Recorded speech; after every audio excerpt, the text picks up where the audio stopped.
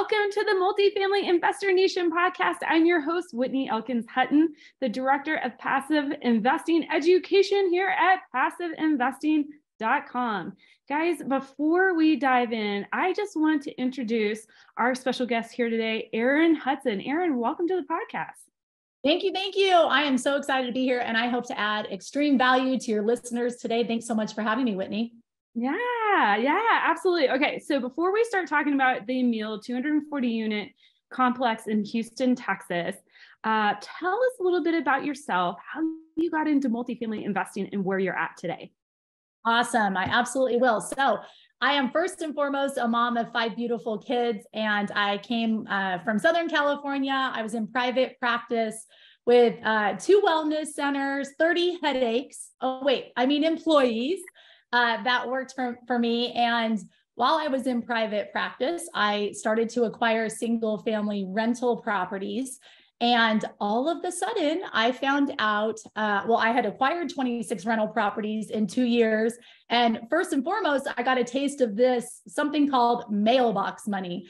And at that point I was addicted and I wanted more. And so exploring, I found out about multifamily. And the truth is, I thought multifamily was just for the billionaires. And I certainly thought this girl could not be worthy and capable of owning and operating apartment buildings. And that is so far from the truth. And I think furthermore, look, being in private practice, living in California, I was paying 50 cents of every dollar to Uncle Sam, which in turn was robbing my children of the empire that could be created. And so it was when I found out about multifamily, I literally packed my bags and I moved to Texas in a very short amount of time, brought in other doctors into my practice. I became the director there, and I went to town on exploring, getting coached, and moving into the multifamily sector. And my goodness, the only thing I wish is that I would have gotten started earlier.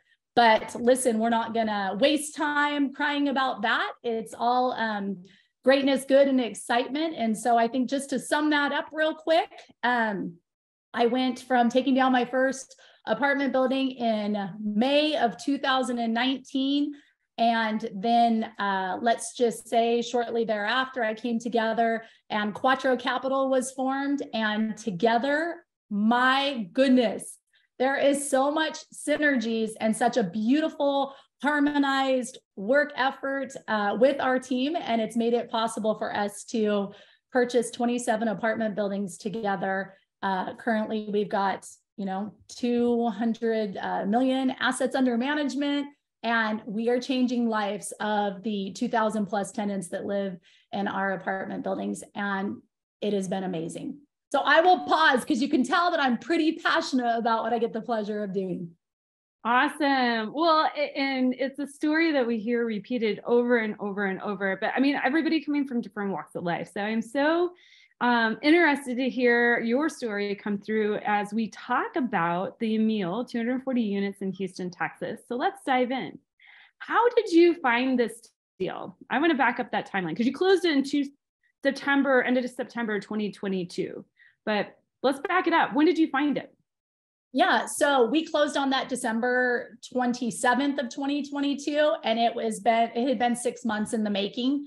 How we found that was Quattro Capital is comprised of 5 partners, managing partners, and we like to work with other game-changing individuals that are really great at broker relationships and finding properties. Sometimes they're found within our company, and sometimes we have other folks that are bringing properties to us that we share the same common values, goals, and desires in life.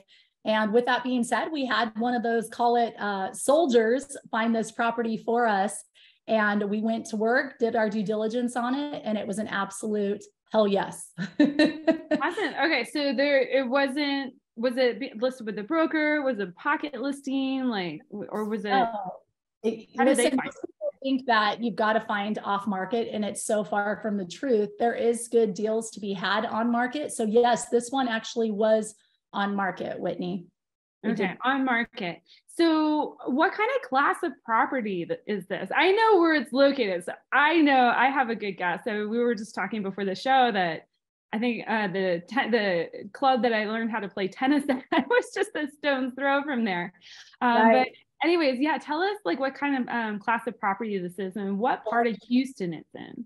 Yeah, so this is in the Northwest. It's northwest of downtown Houston, and it's about 12 miles south of the Woodlands. I feel like a lot of people know where the Woodlands is. It's in a real affluent area. It's a submarket of Houston. And we're always looking at the income in the surrounding areas. And this area in particular had an 88,000 median income over a 3-mile radius. So we always want to make sure that we're moving into markets and areas where it's just starting to emerge and turn. And so in this particular area, this property was an A-, and we're just looking to take it to an A. It's a 1999 build, 240 units, and there was a lot of upside to be had, and I'm really looking forward to digging in on it.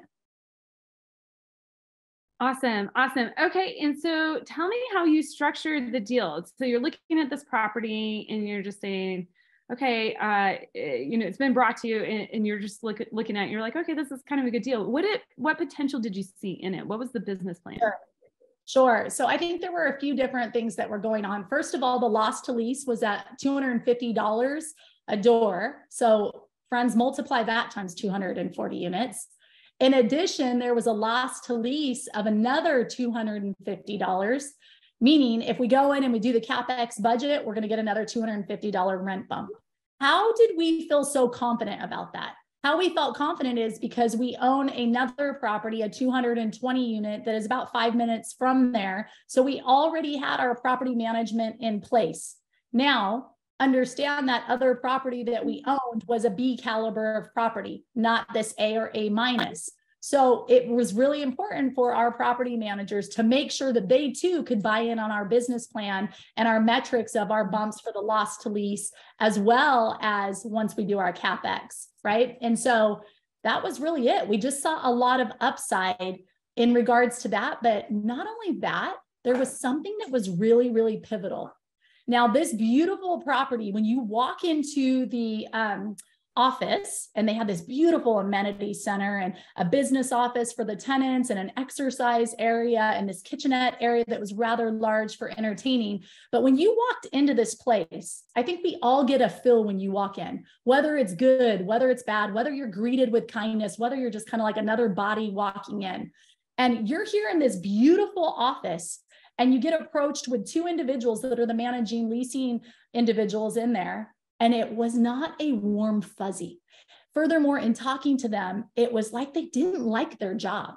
And I'll be honest here, when you meet somebody of that caliber, how can you feel good as a tenant living there if you are just a piece of meat and not approached with kindness and love and acceptance and comfortability? So that to me was a huge pivotal piece that I knew if we brought the right people in there that cared for our tenants the way we do, that alone would change the whole feel of that particular property.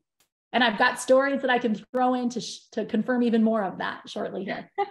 Well, we'll get to those stories as we move through the due diligence piece. But just we talk about raising rents as part of the way to increase NOI all the time on buildings. But just for context, I just did the quick math. I pulled up my calculator. So if you're watching on video, you might have saw my head drop a little bit. $200 times 240 units divided, I just threw in that it was a 4 cap. That's like $1.2 million. That's a lot of money just right off the bat, even if you just raise the rents. And if you're providing amazing customer service, it sounds like you have good justification to do that there. So let's talk about, how did you get to the offer? So this is an on-market deal. Were you guys competing against other buyers? How did you get to your offer to be accepted? That's fantastic. I think there was 6 other offers on this property, and we truthfully did not think we were going to win this deal whatsoever. We did end up winning the deal, and I'll share the numbers with you. But basically, we had won the deal at $42 million. We all know what happened last year, mid-year. What happened? The interest rates went up.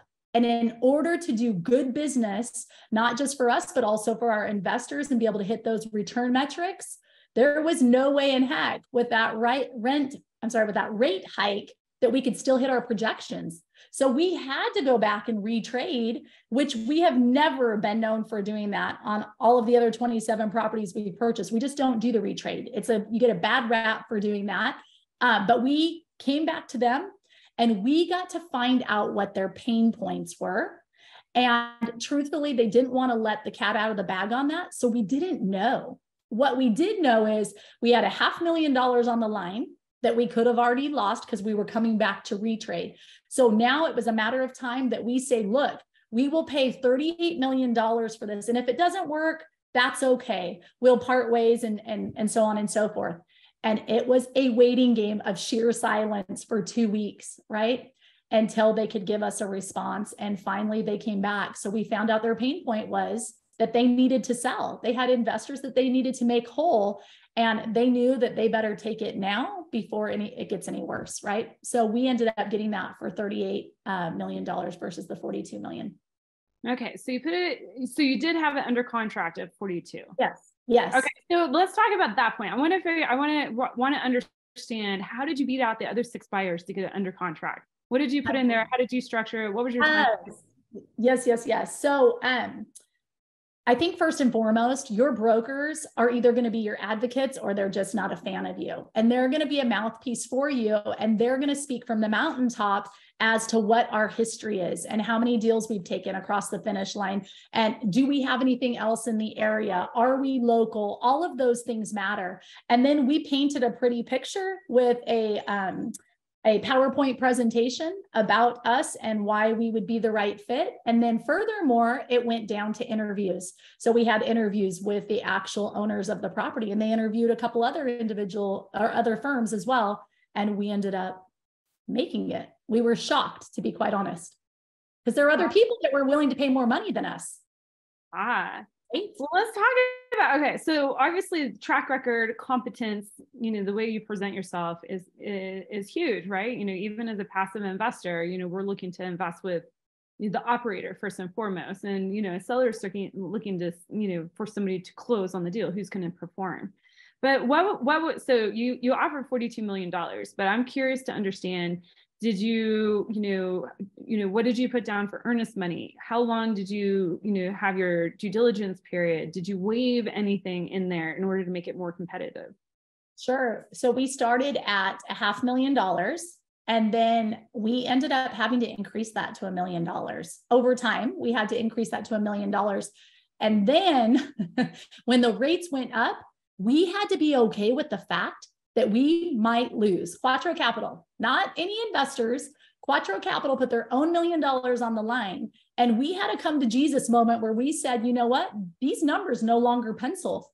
We have to be okay and come together as a team that we have to be all right with walking and being at $1 million loss. It never feels good. But here's what I will tell you. When you do the right thing for your investors and don't try and take something on because you don't want to be at a loss, you are blessed infinitely for that, right? And so it came back in our favor, and thank goodness we didn't lose $1 million, but we thought we had lost $1 million, truly. Ooh, okay. Well, all right. Let's talk about the due diligence. Let's get into the nitty gritty, inspections, appraisals, that whole thing. How much time did you have for due diligence, and how much time did you have to close the property? Yeah, we had 30 days for our due diligence. Mm-hmm. And it was all together. It ended up being 90 days to close that property. So we had a good amount of time. It was just in that 90 days, so many different things happened. It was like riding a roller coaster. Oh, I'm sure. Like sleepless nights and all, and a little bit of fear and a little bit of scare, right? And a whole lot of prayers. Well, I'll break up the due diligence, because I want to make sure we're touching on all those stories. Let's break it up in physical due diligence, financial due diligence. And I have a feeling the financial due diligence is where we're going to find the scary stuff.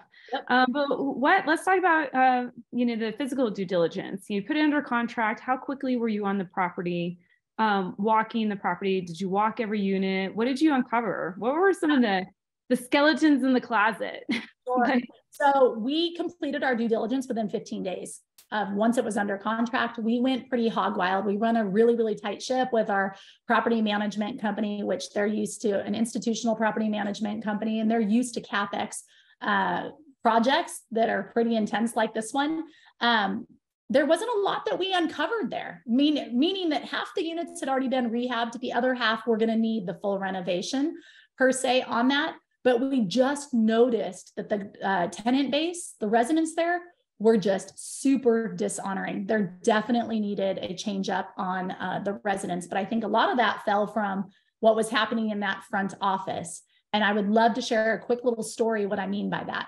So for example, when we were walking the property, I noticed this beautiful asset and there was piles of trash sitting at the trash dump, at the dumpster. And I'm like, why would there be this kind of junk sitting at this beautiful property?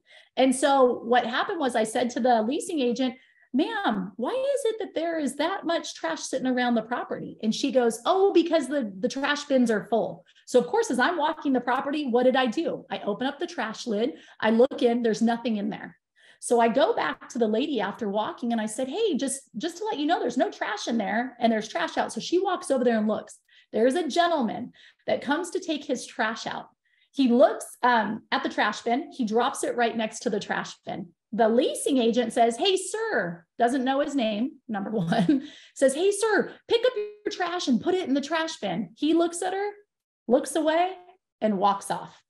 So there was no respect, and respect is given both ways, right? And so clearly there was no respect that these people didn't get any warm and fuzzy. And that's all part of it. Your residents need to be treated. This is not their house. This is their home. And they needed to be treated. Everybody deserves to be treated with kindness and appreciated and love and respect. And it clearly was missing from this property. You could feel it from when you walked in, Whitney. So that was what I meant. Like at due diligence, we really found a lot of that, but there wasn't anything that was striking that came up in particular on the due diligence walk. Awesome. So mostly kind of more the subjective part of, how could you increase the value on the Correct. asset? So, okay, no roofs, doesn't sound like any roofs, galvanized piping, cracked foundations. So let's talk about the financial due diligence. Obviously you put this under contract at $42 million at one interest rate, or at least kind of penciling out one interest rate, projection. And then, a few months later, you got a very different scenario. So kind of walk us through those, some of those roller coasters of what happened.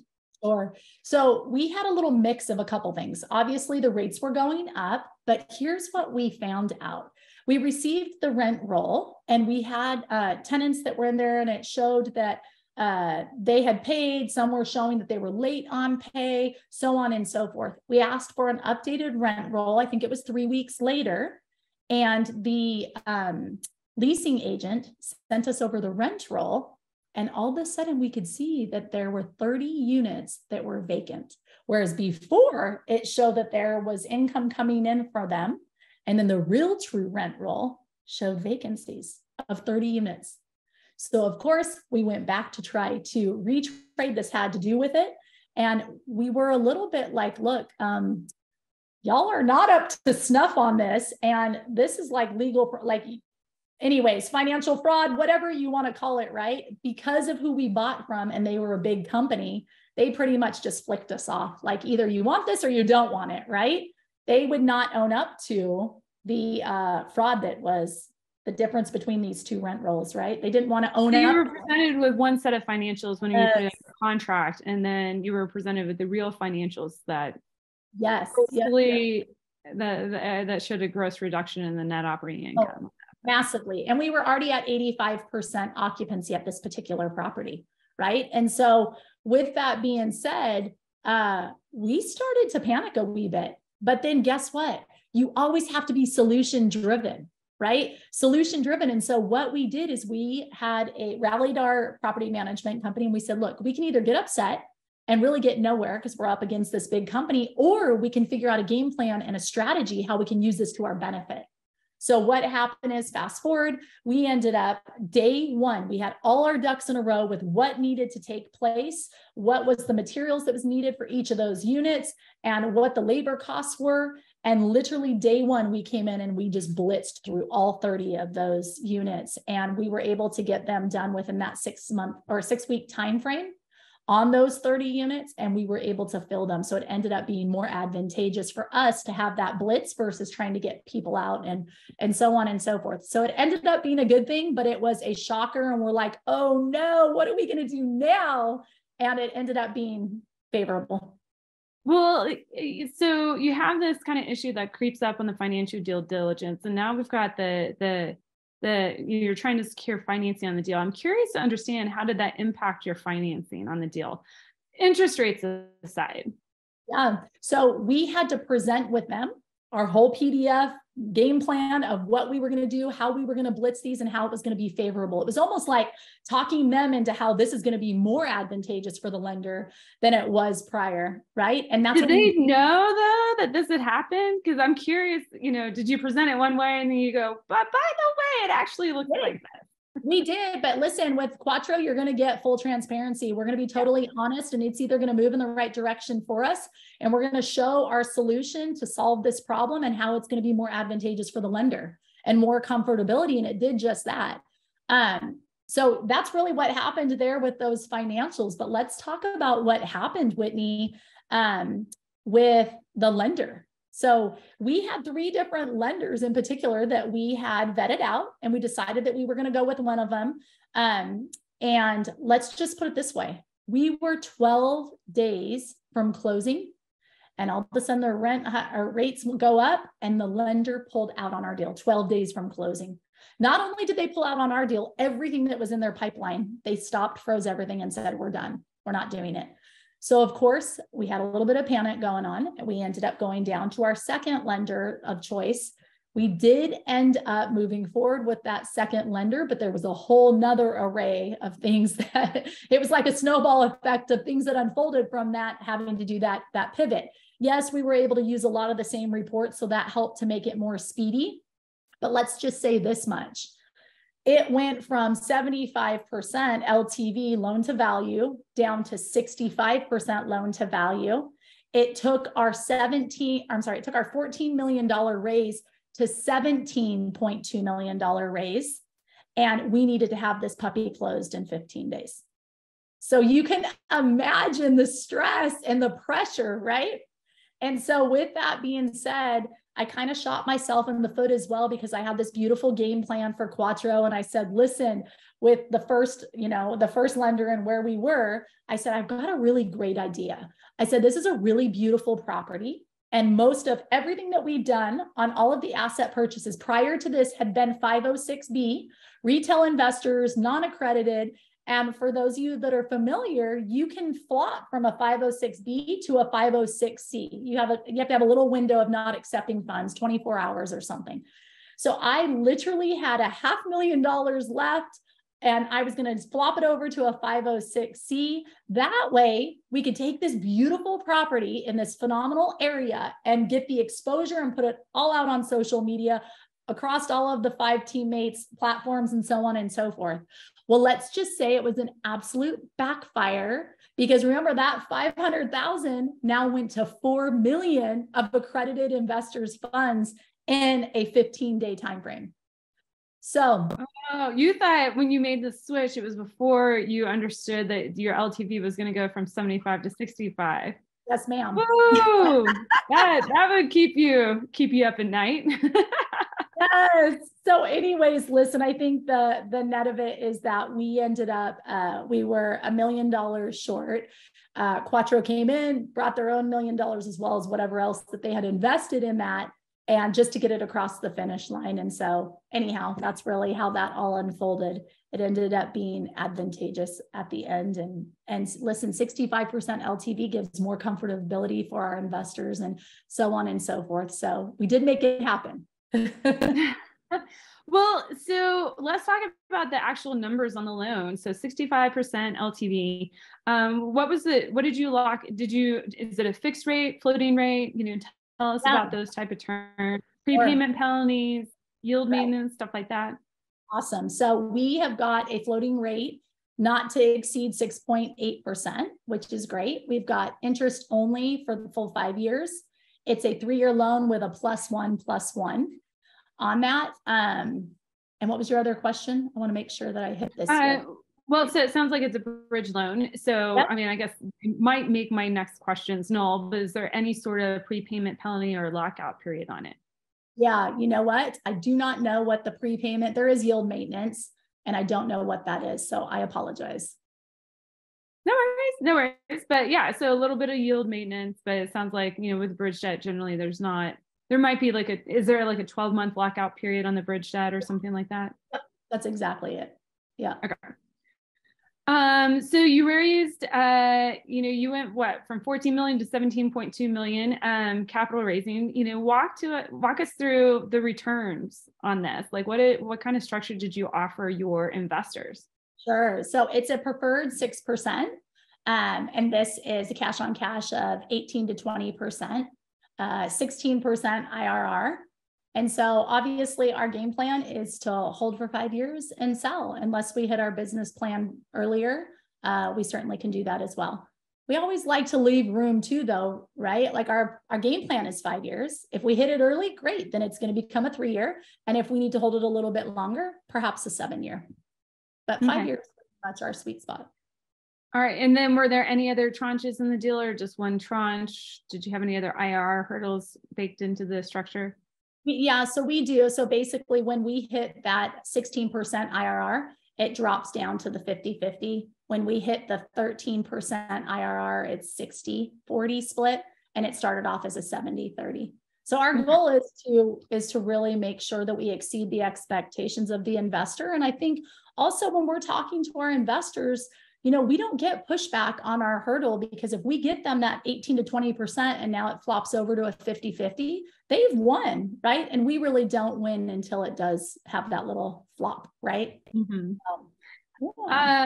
It was funny. I was, speaking on a podcast the other day, and I was trying to come up with a quick analogy. Somebody was like, when you talk about an IRR hurdle and how the GP gets paid, come up with an analogy. And the quickest thing that I could think of was like, it's like the GP is working for tips.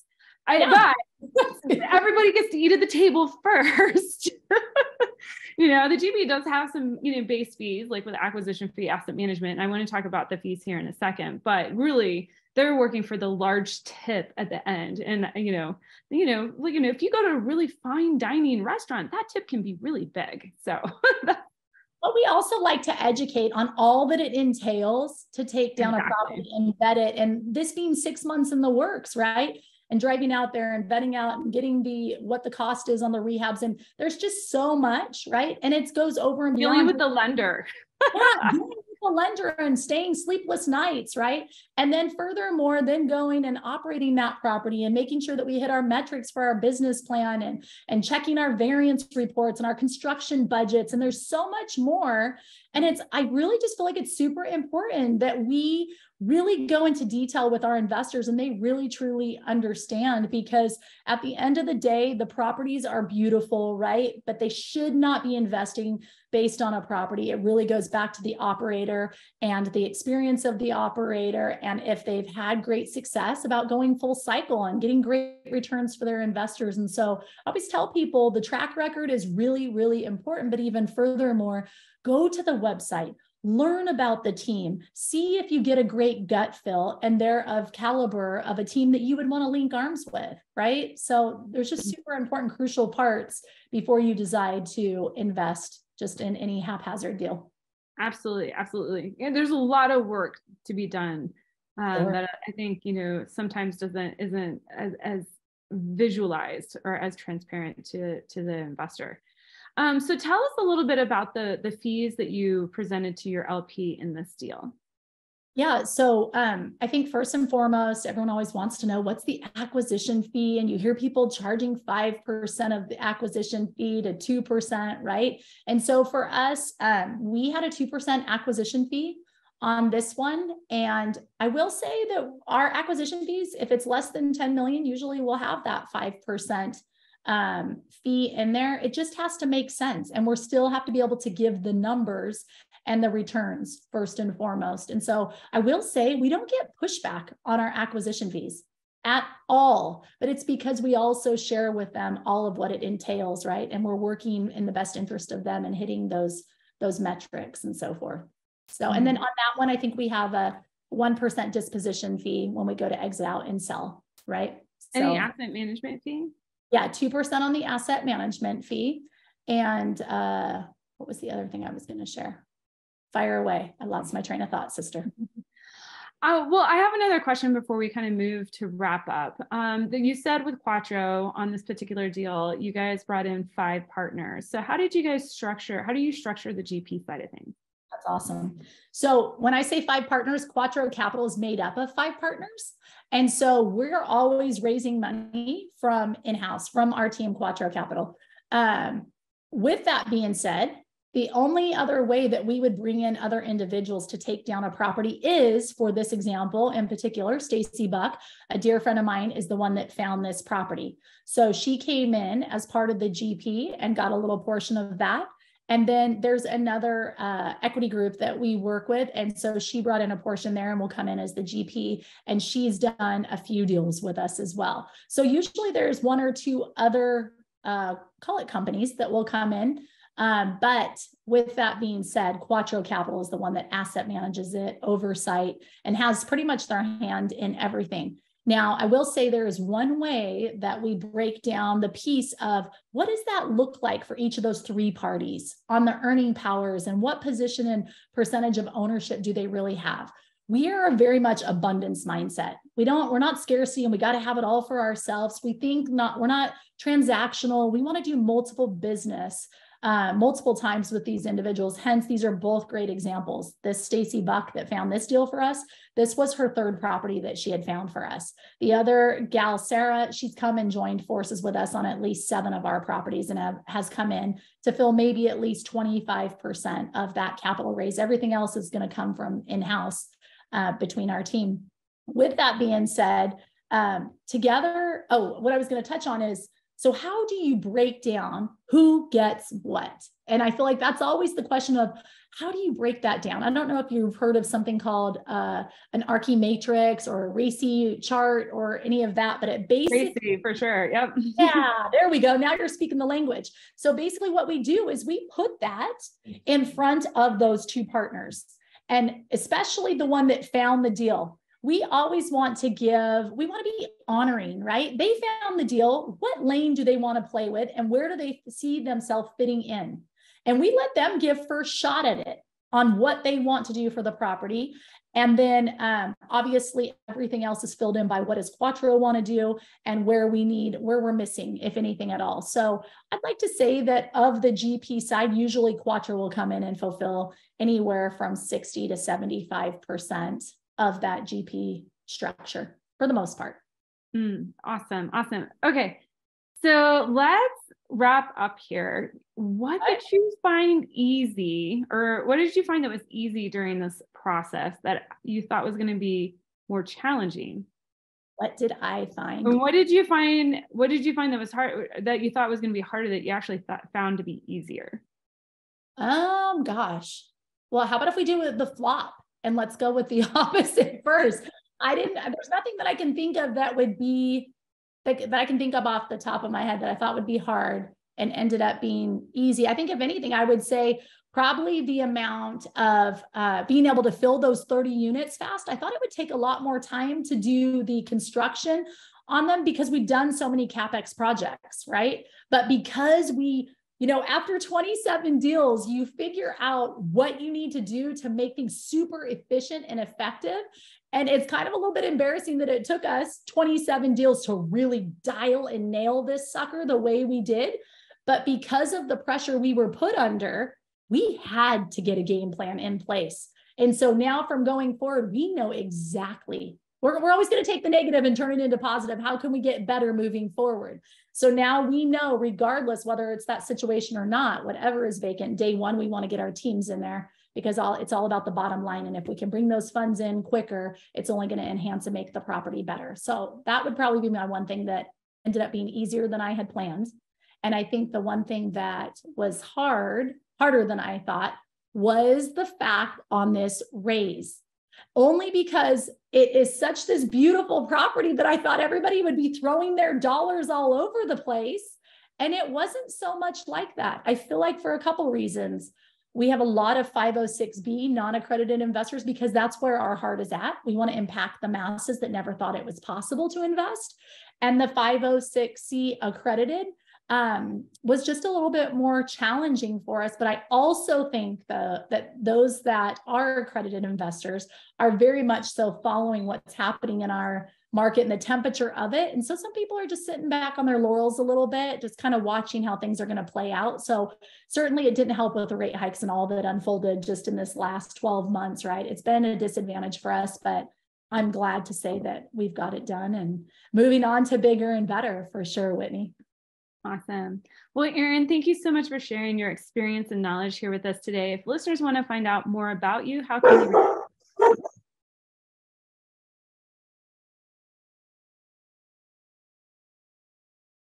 So sorry, can we redo that one more time? Oh yeah, it's not going to be edited. Oh, that's okay. It's totally fine. You guys, you know, we try our best to do these podcasts, but you know, we're all like working in environments from home. You know, before we hopped on recording, Erin and I was like, Erin, hold on, I gotta go take care of one thing. And yeah, anyways, so that said, Erin, I totally get it. You had your puppy friend in the background let you know that it was time for us to wrap up. How can people best get a hold of you if they want to reach out? Fantastic. So 2 ways. First of all, you can go to thequattroway.com, and Quattro is with 2 T's, www.thequattroway.com. I would love for you to learn about our team. And furthermore, you can click on contacts and you can jump on a calendar, on my calendar, and we can have a 15-minute strategy call. Always love talking shop, love adding value to individuals, because the truth is, if I can help you get what you want, I'm already blessed and I get what I want. So that's number 1.